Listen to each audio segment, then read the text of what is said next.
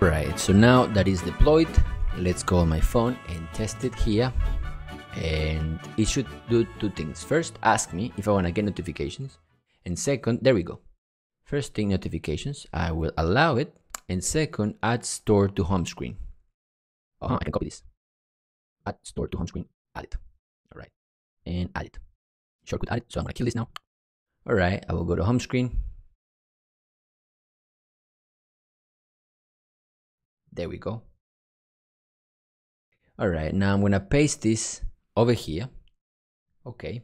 This is just a small mini hack. And now I am going to send a notification to myself when this is closed. And I want to see what happens. 3, 2, 1. Oh shit, look at that. It's here. That is fucking awesome. Oh my god, I'm so happy. Offer now, hurry up. Fuck yes. The panties. Send. And look at that. This is not native app. It's a PWA.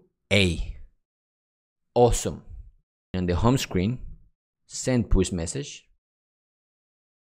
Do you think I will see something, or my Android doesn't show me that? And it's over here. Buy the panties. Fuck yes. People, you have an app that sends push notifications when the app is, let me kill the app. App is killed, okay? Click send push notification.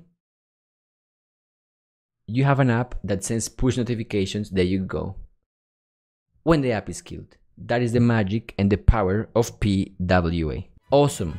Thank you so much for watching this thing. I hope you liked it. I will see you on the next videos where we are going to learn how to ask for payments on the PWA and check the credit card and all that stuff. So see you there. Bye bye.